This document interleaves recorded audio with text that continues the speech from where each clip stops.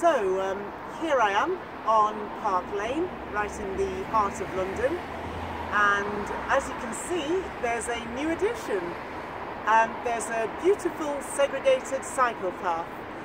It was only introduced in the last couple of weeks, really in response to the COVID crisis and to ease social distancing on the public transport.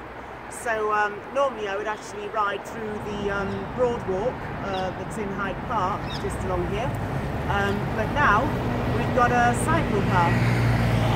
So yeah, this cycle path starts at Wellington Arch, right at the beginning of Park Lane, and it goes all the way to Marble Arch. So you've got an additional choice now when you want to get right into central London and you want to pick up a bit of speed and avoid the speed bumps on the broad walk. So yeah, just to describe what I did, say from Blackfriars Bridge, I actually went along the embankment on the cycle path there, and then I went along through Buckingham Palace, along the Mall, just to let you know that you do have a choice of segregated paths along there now.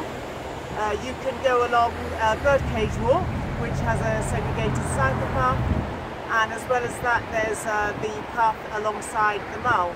So there's a choice of paths. So basically you can get right up to here without needing to interact with traffic, which is really good, especially if you're new to cycling. So yeah, that's the end of my ride into central London. I'm now going to proceed into Chelsea and maybe along through Sloane Square and have a tea and cake, or even a Chelsea bun maybe, and then go home.